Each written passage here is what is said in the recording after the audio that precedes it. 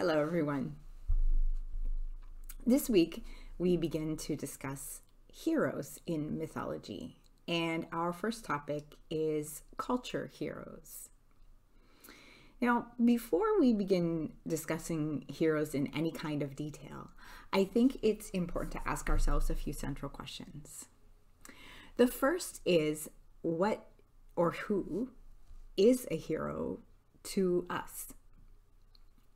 So there are various definitions of heroes that exist throughout psychology, throughout mythology, throughout anthropology, and in literature. And I think we do well to consider, we can of course keep all of those definitions in mind, and we will come to them as we go through this topic. But I think it's also important to consider what or who a hero is to us. So we want to ask ourselves the questions: what are the defining characteristics of a hero? And if we were to evaluate a hero based on a set of criteria for a kind of heroic status, what would that set of criteria be? If we were to create a list, for example, that would define a hero, a list of qualities, characteristics, usually these are adjectives, what would they be? So things like they would be perhaps selfless, altruistic, confident, intelligent, and so on and so forth. Each of us, I think, has our own definition of a hero, and I think it's a good idea to examine that a little bit as we look at the heroes that show up in this section. So today our topic is culture heroes, and they are those heroes that are specifically important to cultures.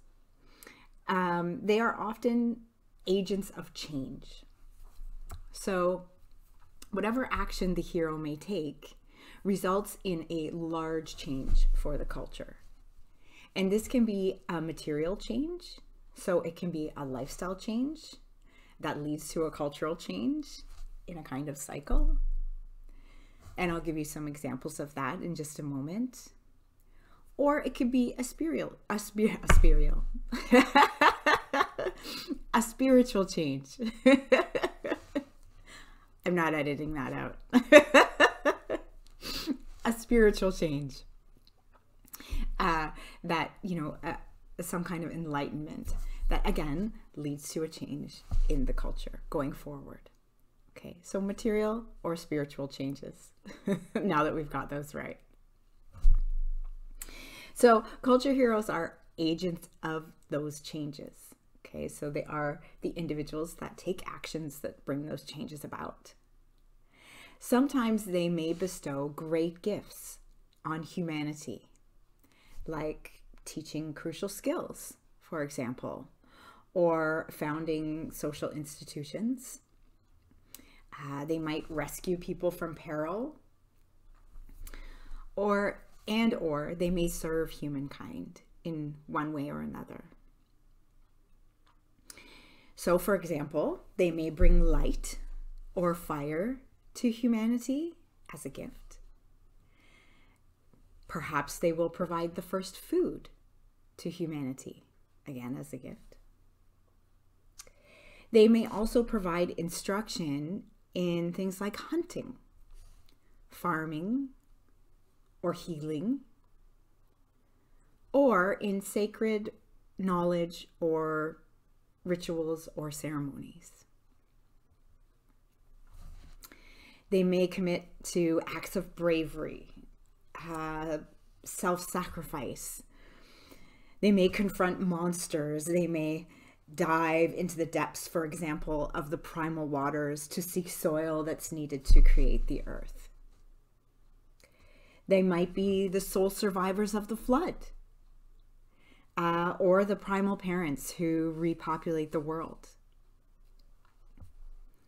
They might be warriors, or they might be bold adventurers, or a combination of the two, whose needs reflect the values of the people. So the actions of the warriors or the adventurers are a reflection of the values the people of that culture have. Heroes are representative in that way. They are the ideal of any given culture. Or at least that's how they're represented. They may change the material conditions of people's lives, as I said, or they may change the spiritual conditions of people's lives, depending on their actions. So let's go through some examples here, okay? The first one, or the first gift that is often bestowed, is fire. Now, most of us who are familiar with Greek mythology usually will think of Prometheus when we come to fire, and Prometheus's gift of fire to humanity. This is the Greek example, but there are many other examples from other cultures as well. What does fire do? Fire improves the conditions of human lives. So if we think about fire, for example, as providing us with light, providing us with warmth, and also providing us with the capability to cook our food. This is a huge cultural change. So food goes from completely raw to being able to be cooked. If it's cooked, it can be kept for longer, it can be stored, can be carried more easily, and so on and so forth. So bringing fire to humanity is not just a symbol, but bringing fire to humanity is a recognition of its impact on human lives. So let's go through some examples here. Fire is often stolen by a trickster. So in the North America's Klamath people, Coyote, he steals fire from thunder by cheating him at a game of dice. In the Polynesian tradition, Maui descends to the underworld to steal the burning fingernails of Mahui Ike, keeper of the flames. Amongst the San people of Africa's Kalahari Desert, Cagney, I think it's pronounced, the praying mantis steals the fire from under ostrich's wing. So ostrich has to keep his wings closed forever after. This is why ostriches don't fly, because the wings have to be kept close to the body. Cagney is consumed by the stolen fire and then rises from the ashes, almost like a phoenix would.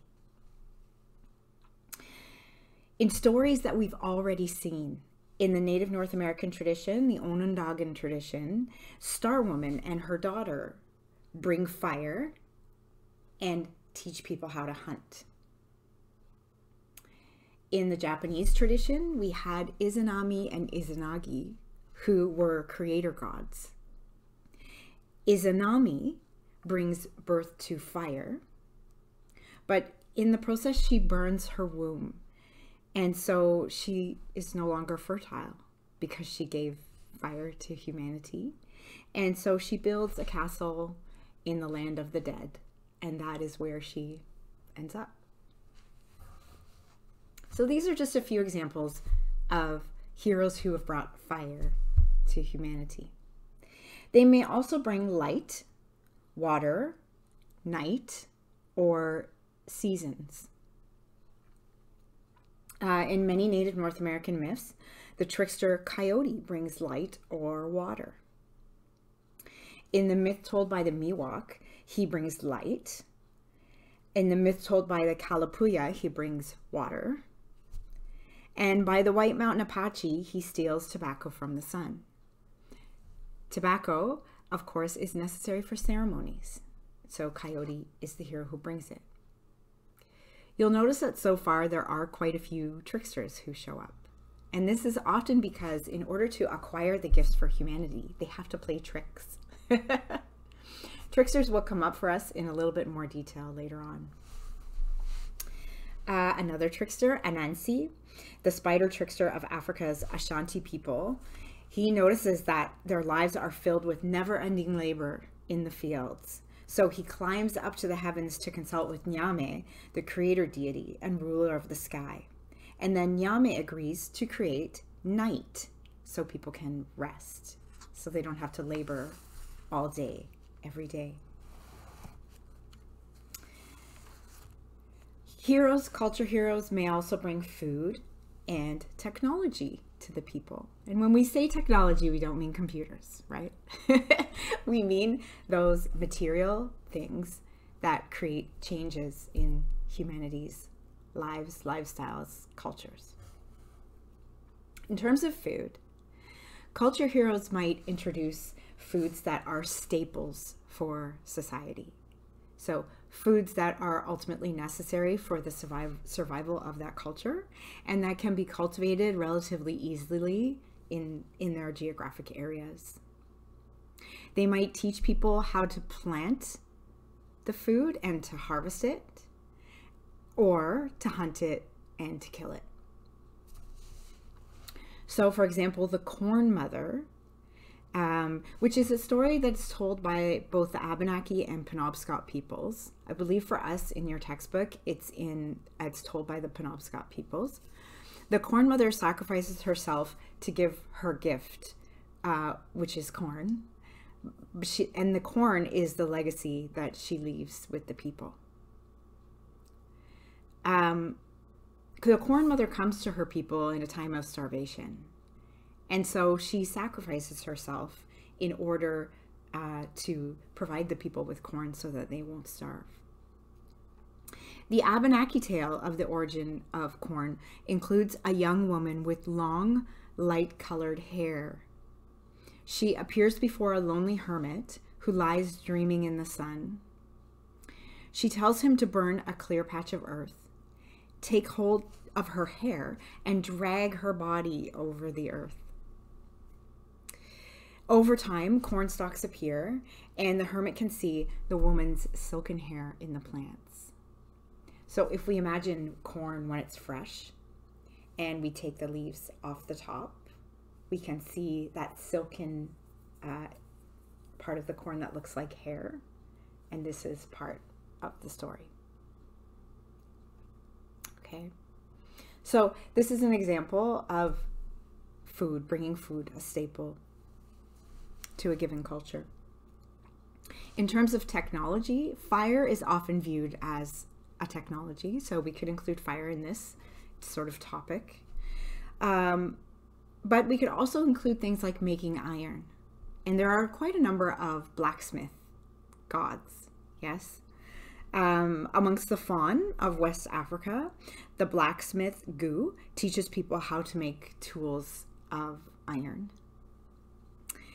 In the Chinese tradition, Huangdi, the mythic yellow emperor, he's often called, is honored for inventing the wheel and also the bow and arrow, and for teaching people how to write.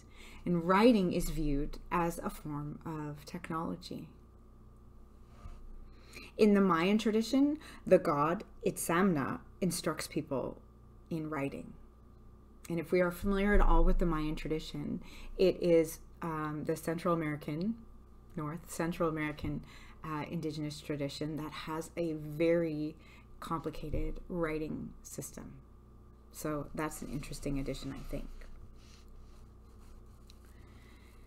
Culture heroes might also bring their communities, their societies, their cultures knowledge. And here we sort of move out of the range of the material. So those physical aspects of our lives, fire, food, technology, that change our lives in very physical, very material ways, and into the realm of spirituality and gifts from heroes that might change our lives in more spiritual ways. Now, when culture heroes bring knowledge, that knowledge might be of material things. So it might be how to grow a crop, for example. And there are examples of this. But it might also be a kind of knowledge that simply advances relationships, for example, or familial connections. Okay.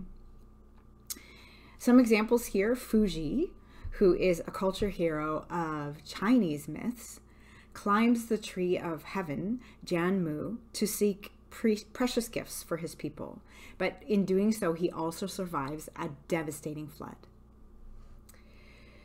In the stories of people from southern China, Fuji and his sister Nu Gua, and again, forgive me for my pronunciation if it's not correct, the two of them escape drowning in the flood created by Gong Gong, spirit of the waters, by creating a boat out of a calabash, which is a large kind of fruit that can be shaped into a bowl, or I suppose a boat. And then the two of them marry and give birth to a new race of people. Fuji is the only living being who is able to visit the celestial realm. By climbing Jianmu, the tree that rises from the center of the world and links heaven and earth. He gains great wisdom, so this is the knowledge part, and then he comes back and teaches people how to make fire and how to harvest fish. So again, these are very material things, but it's the knowledge itself that is the important part here. Another example from the Chinese tradition, Shen Nong, teaches people how to plow and plant the 5 grains, and also how to use restorative plants and how to heal using herbs. In stories that we've seen so far, from China in the cosmic yin and yang, a gold being who is called the Gold One taught the Yellow One, man, again, these are labels in the story, yes, how to stay alive and also how to read the sky, which I think is interesting and probably worth further investigation. We're talking about stars here, we're talking about planets. It's interesting. In the story from India, Krishna Vishnu as Brahman.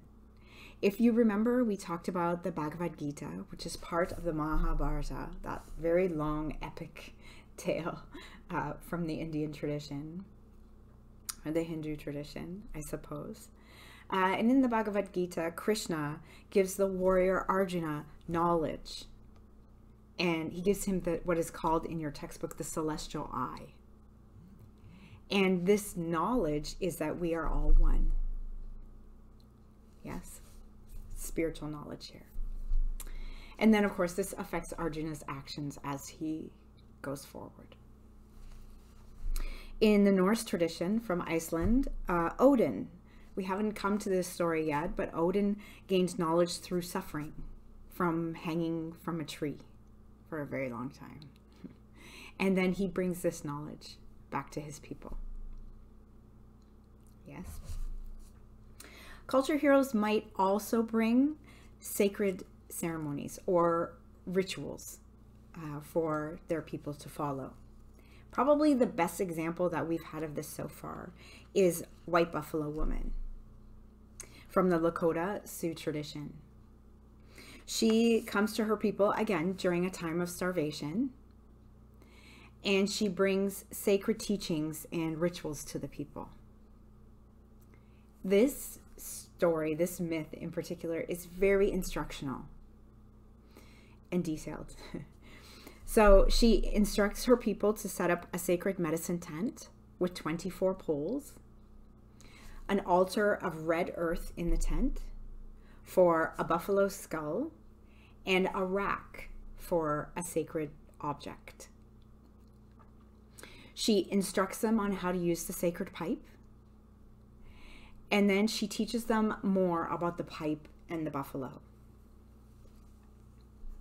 At the end of the excerpt from the tale that we have, she rolls over 4 times, and each time she turns a different color. The last time she becomes a white buffalo, which is the most sacred of all beings. It's after this that the buffalo come and they allow themselves to be killed, and then there is a time of prosperity. And the people wait for her to return, and they look for a white buffalo. This story is, of course, connected to indigenous lives previous to colonization, yes.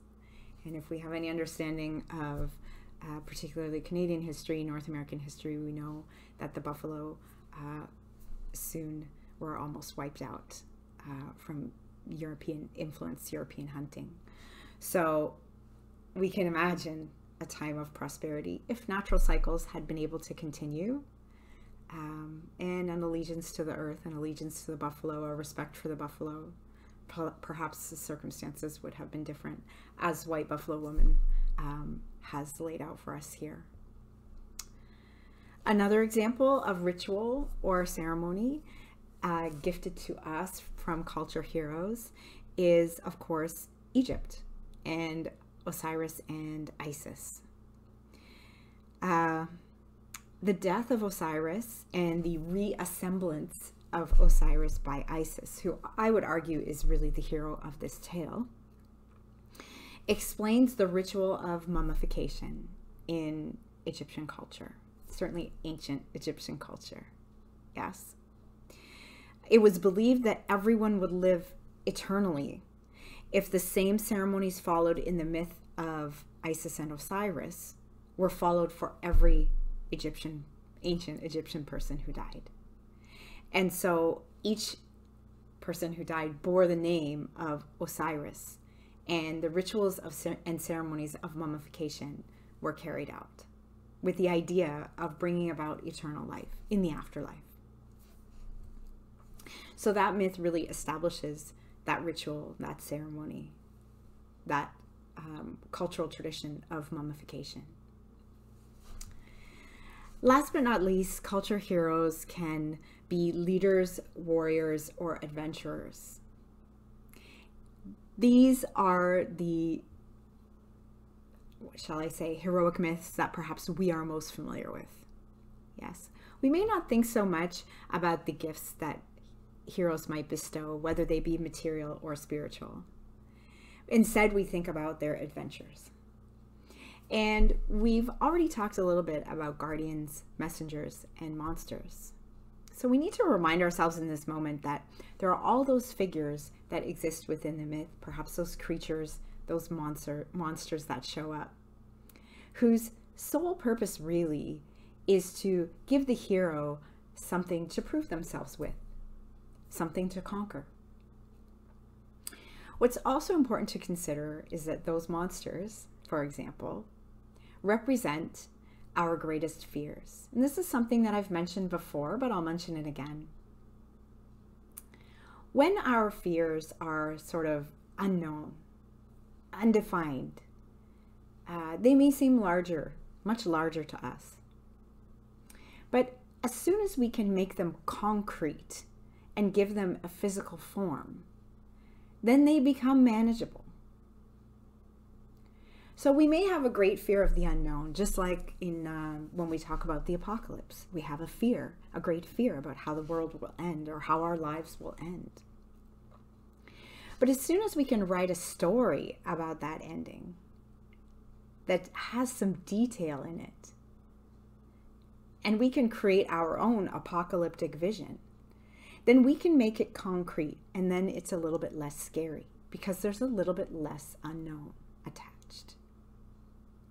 So the same is true of the monsters that the heroes come up against. They are sort of a material or a physical representation of our greatest fears because the unknown is scarier than the known. Leaders, warriors, adventurers are often acknowledged for their valiant deeds because they come up against these fears, these representations of our fears. Their behavior represents society's ideals, and we hold them up against high standards. They provide people with models of behaviors, and they represent our highest values.